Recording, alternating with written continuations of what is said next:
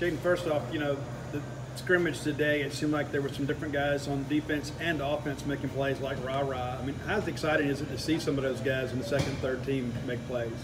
It's exciting. It's a big help for our team, having the depth to be able to have young guys come in and make plays while others maybe get wins or whatever. It seemed like Rah probably had one of his better days at camp. What does he bring to the table? What are your expectations for him? I think he'll be a great player for us, help out the guys on his side, just make plays, maybe score some touchdowns for us. Still got 2 weeks before the first game, but how ready is this offense, do you think? I think we still got work to do, but I think we're definitely in advancing production. Seems like the defense has a pretty intense pursuit of getting to the ball, creating some takeaways. I mean, how much have you guys been able to better yourself going up against them in these practices? I think it makes us better every single day.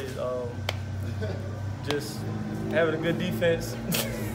Having a good defense, it helps us to be able to prepare for other SEC schools.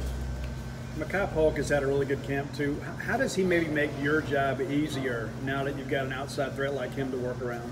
I feel like it made my job a little bit easier, take some of the pressure off me, have him outside making plays.